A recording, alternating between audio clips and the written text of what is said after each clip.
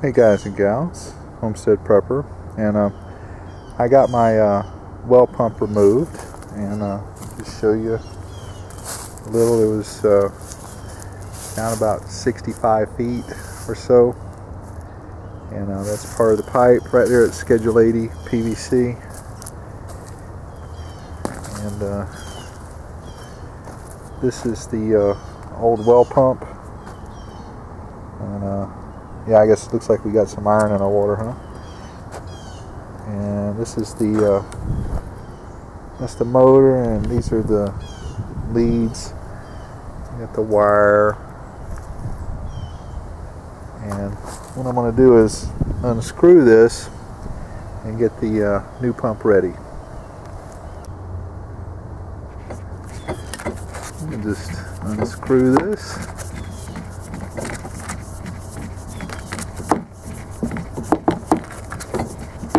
I think it would be out by now. There we go. And that's what you're looking at right there.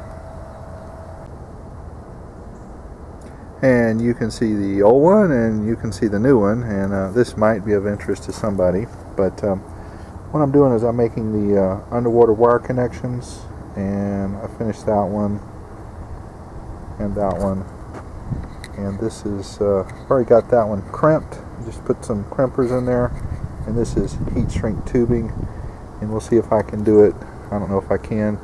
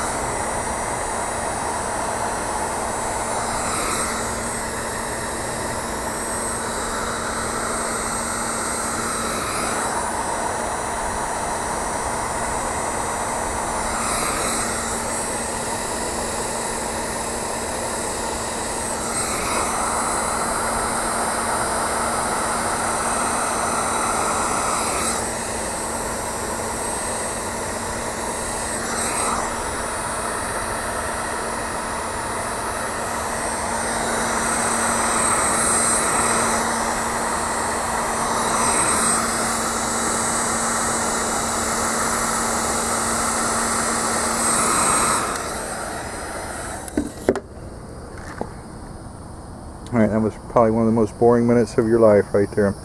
But if you look, you can see on the ends how the glue comes out of it, and it makes a really good seal. I don't know if that shows up in the camera or not, but that's what you're looking for. And then of course these are the old ones, and you notice this is what we call a 2-wire pump, even though there's 3 wires there. I guess the ground doesn't count. This is a 3-wire pump, which there's 4 wires including the ground. And with a 4-wire pump,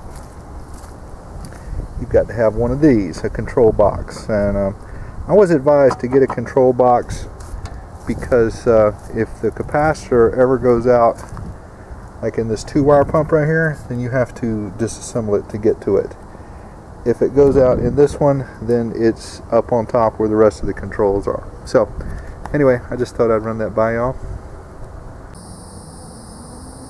Okay, this is the well seal, and what I've done is I've taken the old crappy bolts out. You can see how corroded they are, and I've replaced them with brand new galvanized ones. And I figured that the next time I go to replace this pump, these things are not going to come out and they're just going to break off. And I didn't go with stainless because I've had stainless corrode inside steel, and the bolt breaks off, and it's a son of a gun to try and drill out stainless. So there again, that's why I went with this galvanized. And I put some of that Teflon sealer around the bolts, and they should come off no problem in the future. And that's going to be my attachment point for the aircraft cable. And let me show you all this over here.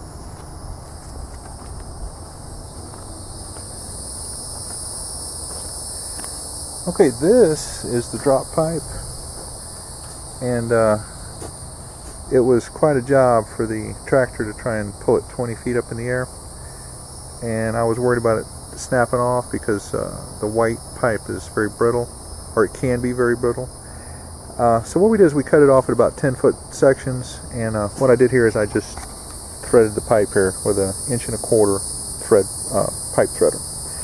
And if you're going to use Schedule 40 or Schedule 20 PVC and use that as your drop pipe on your submersible pump, I think you're going to have problems, and your pump is probably not going to be retrievable when it breaks off. So always use Schedule 80 or use galvanized. I know some people are saying they would replace this. I mean, if you want to use, stainless steel pipe, that's probably even better yet.